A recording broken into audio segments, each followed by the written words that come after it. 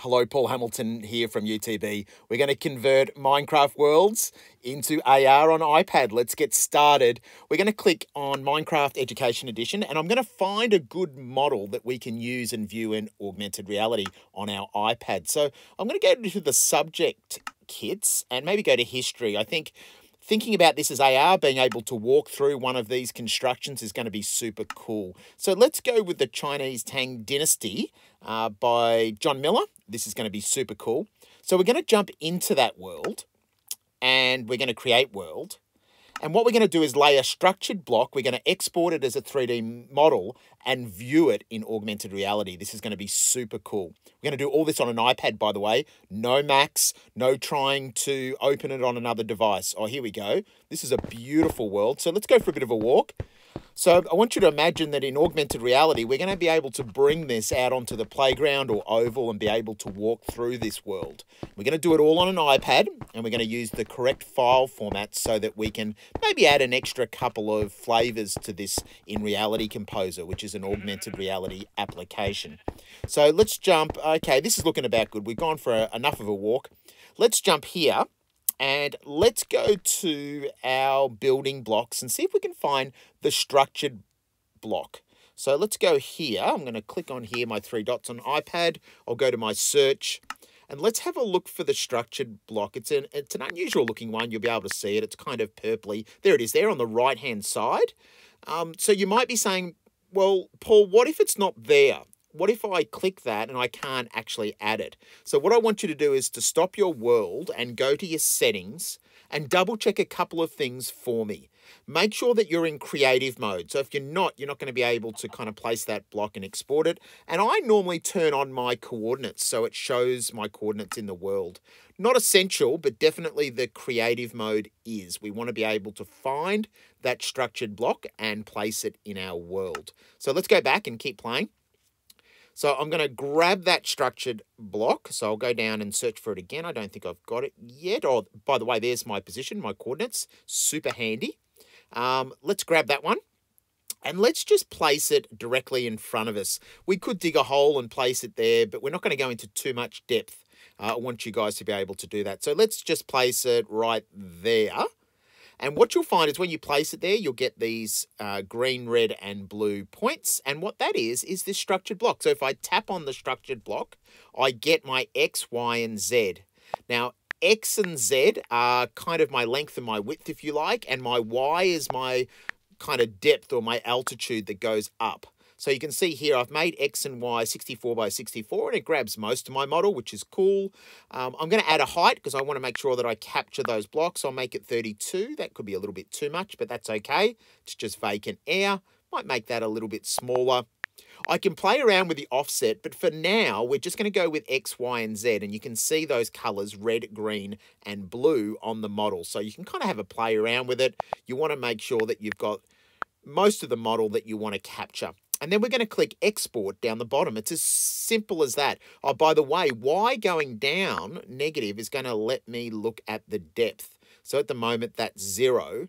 If I make it too much, I'm going to have a lot of empty blocks underneath it. And I actually want to walk through this augmented reality. That's probably too much. I want it nice and flat on the ground so that I can place it in a nice open area and walk through it in AR. So I'm going to go with maybe just -1 at the moment, or -1. So I'm going to export that when I'm finished. Don't need to do anything else. I don't want to remove the blocks, then I won't have anything. So I'm going to export there, and it's going to generate my 3D model. So I can save that to files directly, and I can rename it. This is really important. Give it a name that you can recognize, and it's going to create a GLB format. So the GLB format's not great for iPad. It's not going to register it, but I've got a little trick. I've got an awesome tool up my sleeve for you. So I'm going to press save.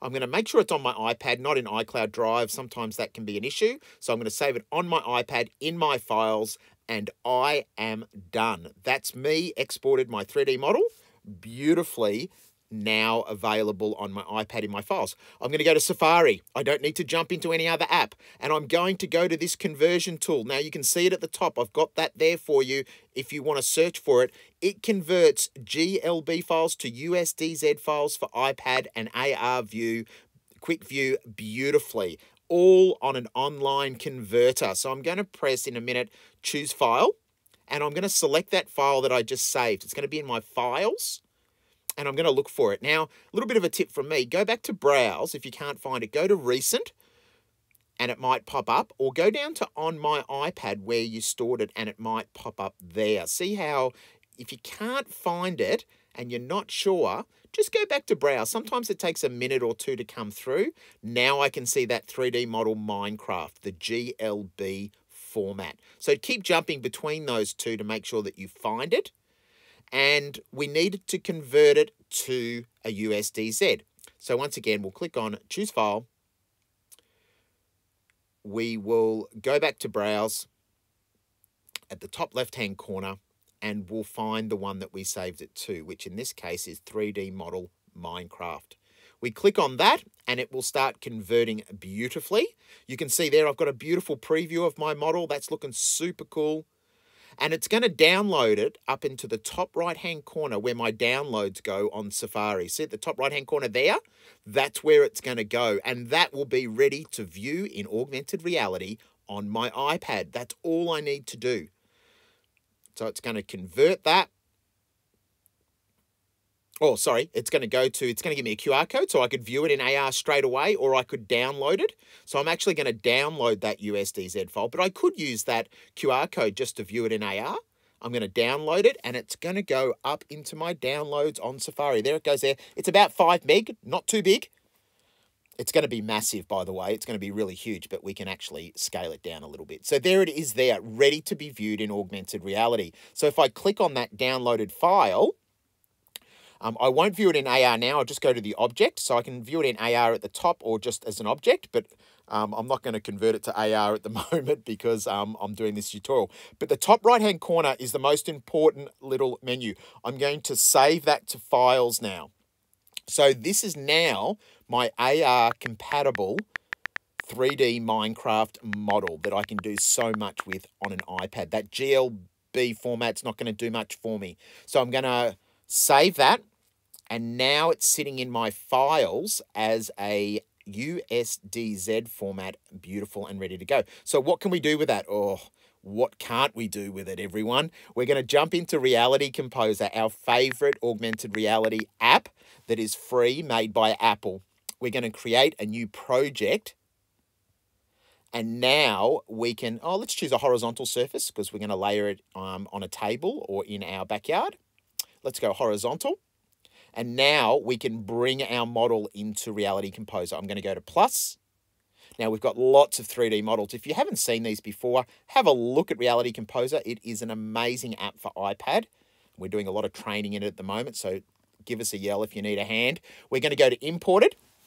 It's going to go to our files. There it is there, Minecraft World as USDZ or Z. We're going to click on that, and we're going to bring that into Reality Composer, not as a GLB because it won't come in here, but as a USDZ. So I'm going to click on that once, or tap on it, sorry.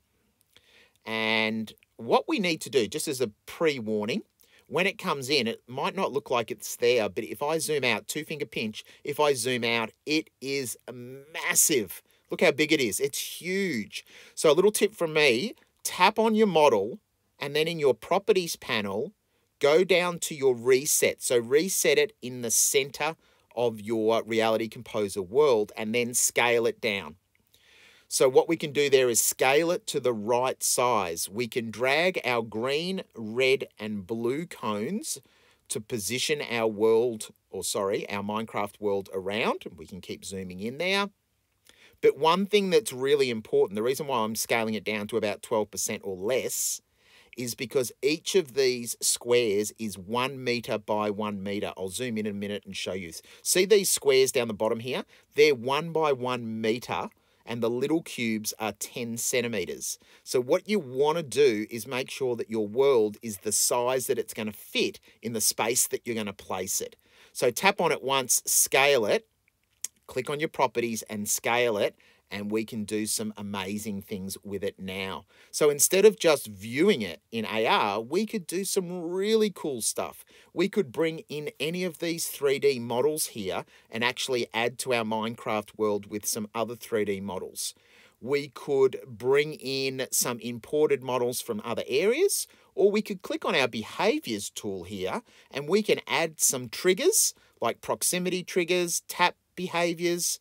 And what we can do is actually make this scene interactive with augmented reality. So if I have a tap behavior, when I tap on the world, it could give me a move, an animation, it could add force, I could have something that orbits, but probably my favorite is the students can add their voice. So they could add little audio tours of what their Minecraft world is, and it could be attached to the world or it could be ambient sound, a whole lot of different things.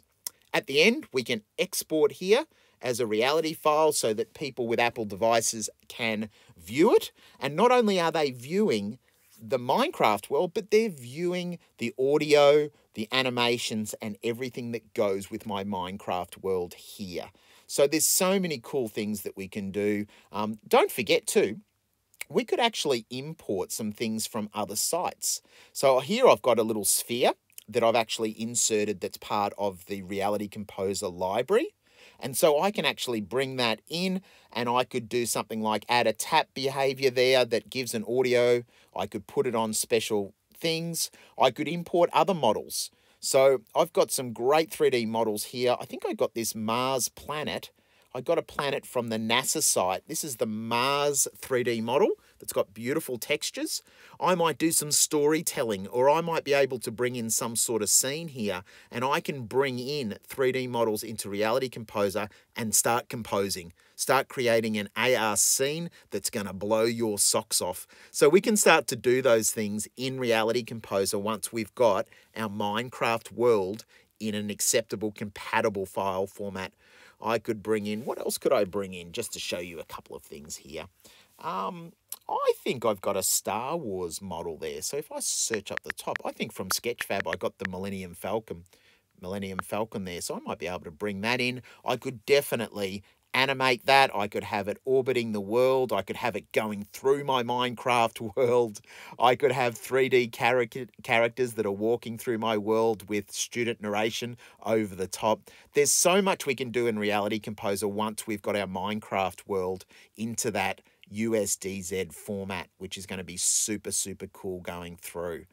So we wanted to show you that today, wanted to show you that online converter. I'll put it in the comments. If you didn't capture it in the screen recording itself, you can see here how many different actions and animations and tap behaviors and making things interactive we can do in Reality Composer.